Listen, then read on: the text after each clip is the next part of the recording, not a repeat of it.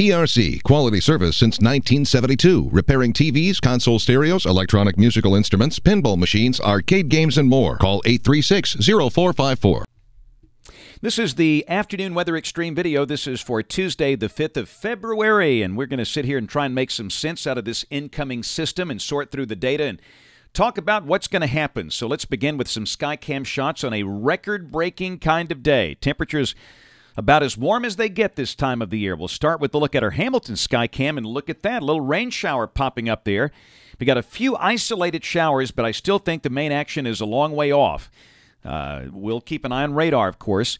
There's our Birmingham Skycam. The sky partly sunny, and pretty much the same story down in Demopolis. And by the way, we should mention that they're showing 79 degrees down there, and I wouldn't be shocked if somebody across the west central part of the state hit 80 today. There's a look at our water vapor satellite imagery, and you can see our major trough coming out of the Rockies. The really good dynamic forcing is still well to the west of Alabama, over Texas, Oklahoma, Arkansas, Louisiana, western Tennessee, Mississippi. And, of course, that will be shifting in here tonight and tomorrow morning. At the surface low is developing near Wichita Falls. And understand, back in the cold air, we got quite a snow event going on from near Omaha to Des Moines and Chicago and Detroit. And in the warm sector down here, severe weather is the story. And look at the thermal boundary there.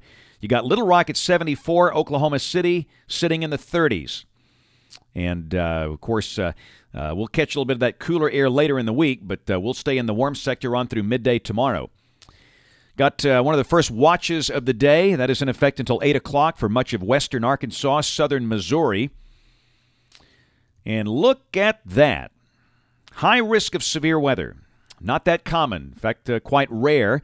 The high risk includes places like Greenville, Mississippi, Memphis, Little Rock, and Paducah.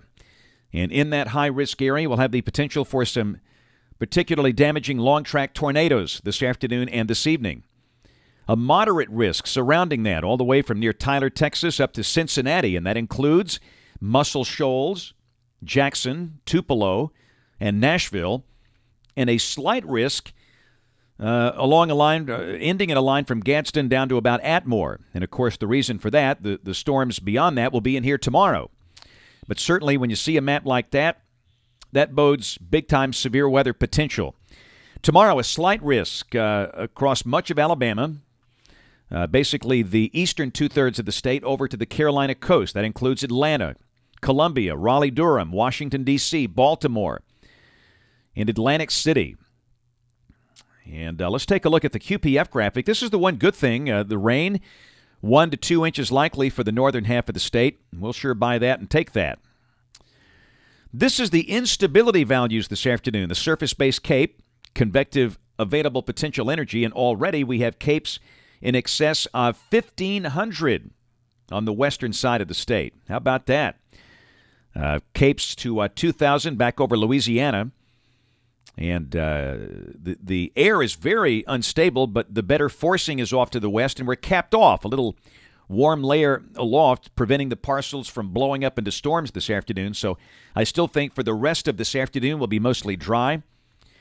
Helicity values, these are the low-level helicities, 0 to 1 kilometer, and the things are really maxed out over Missouri and southeastern Texas. But there is a degree of low-level veering here already. And, again, you kind of get the idea that as the forcing approaches, the better chance of the tornadic storms in Alabama will be over the western side, along and west of US 43 during the evening hours, maybe 6 p.m. to midnight, something like that. And then the whole thing will probably roll over into a squall line late tonight.